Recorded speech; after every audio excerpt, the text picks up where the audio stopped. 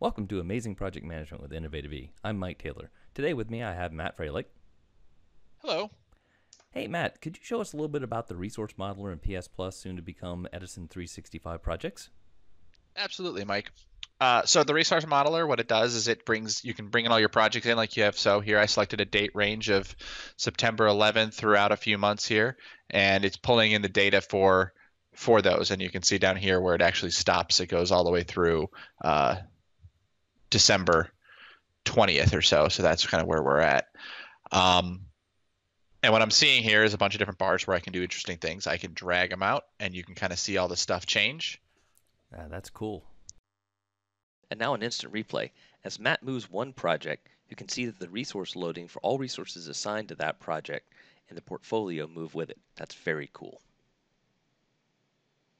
And then I can say, oh, well, maybe I need to hire somebody. So I can hire a couple BAs, and you can start to see some of the colors change over time. Their And now we're availability getting to be goes up. Yeah. right. We're going to underallocated, which is light blue. And I can also look at a scenario that I pre-saved here, like, pre-bake show here.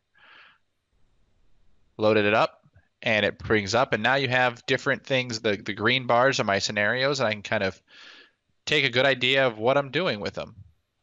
So this gives you a good idea of how to plan and do forecasting in a really slick and fast way with using the resource modeler from Edison365 Projects. That's awesome. Thanks, Matt.